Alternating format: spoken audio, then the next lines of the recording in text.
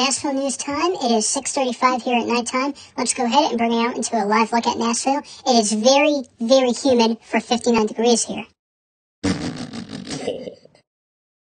The two nations between the areas of the Predators, according to the NHL, had all-star seasons against the Bruins. Now, another thing, a third goal has been setting it to a final round when the Predators have won this game. Take a look.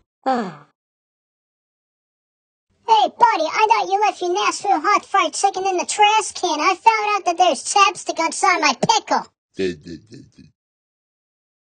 And you ever imagine that the Predators can always take a chance against the Bruins? This is Tom and Ben, live here in Nashville, Tennessee.